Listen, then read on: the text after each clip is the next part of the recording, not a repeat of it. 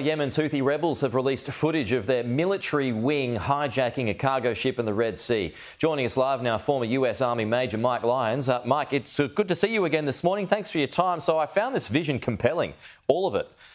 You just don't see this every day. How brazen was this? No, it is an incredible visual. It's a kind of Call of Duty from a game perspective. The fact that they had GoPros, well planned, well organized, helicopter there. They knew exactly what they were doing as it lands. The credit for them for the training of this. Clearly, there's Iranian fingerprints all over this because the kind of training it took in order to do this came from another source. I wouldn't think that the Houthis have this kind of capability, but they decide now to kind of put a stake in the ground on these kinds of cargo ships in the Red Sea in particular, which is a strategic location for Israel.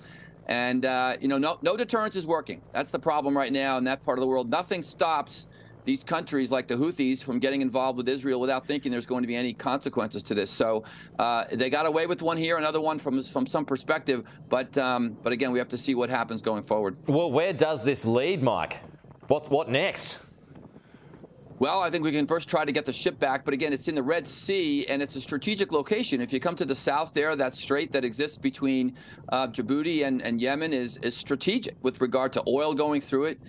Can't have that locked up. Can't have a country like the Yemen and the Houthis controlling that. U.S. warships are going to continue to pass through there.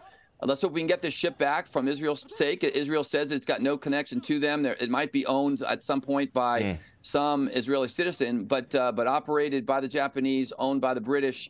They might have picked the wrong ship, but they've got good propaganda for it, that's for sure. Yeah, no, they sure do. It's a slick production here, and you mentioned this as well. It's got Iranian fingerprints on it,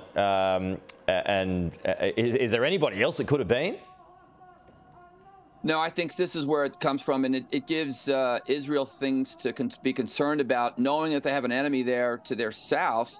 We've already seen them fire launched cruise missiles, long-range missiles from there into there. Their highest level air defense platforms had to take those ones out, and so there's concern here, Israel, as they fight this war on all fronts. Both in Gaza, they have issues in the West Bank, and then, of course, in the north with Hezbollah. And they're fighting for their survival right now. And again, no one's deterred, especially the Iranians. And if they continue to attack American forces, for example, in Syria and Iraq, then perhaps maybe the United States will decide to respond in a manner that keeps them from doing that going forward. But so far, we haven't done that. Okay, so what should come next from the US point of view? Because like you said there, American military targets have been hit. You've got this example here, which points to a broadening of the war in the Middle East. So what does the US have to do now? No, it does. And this is not a military target. And there's lots of military targets for the United States to go after if they decided to do that. Drone factories, the logistical supply points, troop formations that are existing there. There's lots of military targets for us to choose from. I think there's frustration in the Pentagon right now as this administration tries to hold back and be very cautious when it comes to trying to engage with the Iranians. But frankly, none of this is going to be solved until the Iranians decide that they're no longer going to be this funder of terrorism and this organizer for a proxy war. They've got the proxy war they want. They have all these 13 or 14 different militia groups fighting what they want to be against Israel at this point, and they don't seem to be deterred. Yeah, pulling all the strings. Mike Lyons, good to chat as always. We'll talk to you soon.